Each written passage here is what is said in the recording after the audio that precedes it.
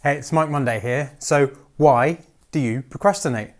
Even though you really love making music and you desperately want to do it, why is it that you end up procrastinating? Not doing something that you supposedly really want to do. Sometimes it can cause you to think, well, maybe I don't really want to do it. Well, it turns out there are two main reasons, and in this video I'm going to reveal them and you're going to discover my simple method, the procrastination buster, for beating both of them. So the first main reason you procrastinate is that your decision load is too high. So what I mean by decision load is, if you think of your music making process as a very long list of very small decisions, while some are slightly bigger than being very small, then it can start to get overwhelming.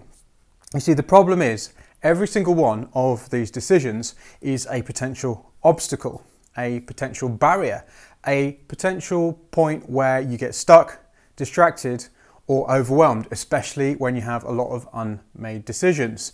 Each of these decisions is a potential procrastination point.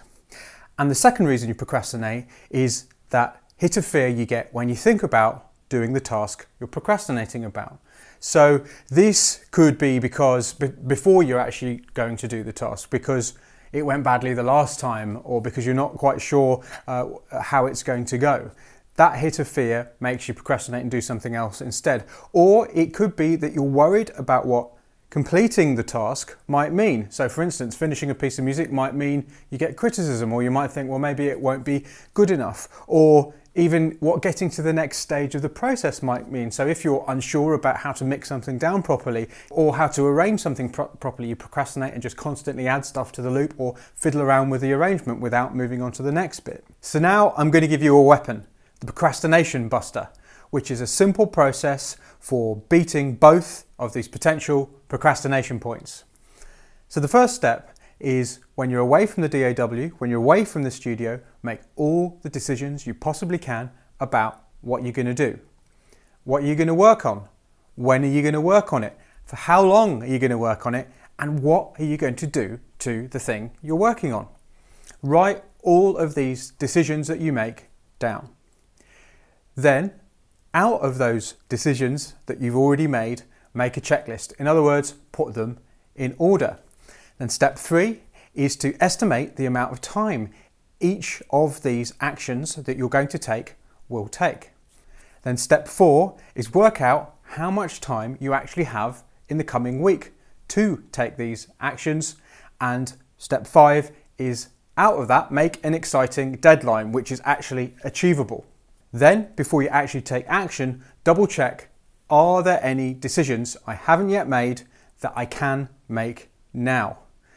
I mean, you won't be able to make all of the creative decisions you might have to make, but there may well be some decisions that you can make now.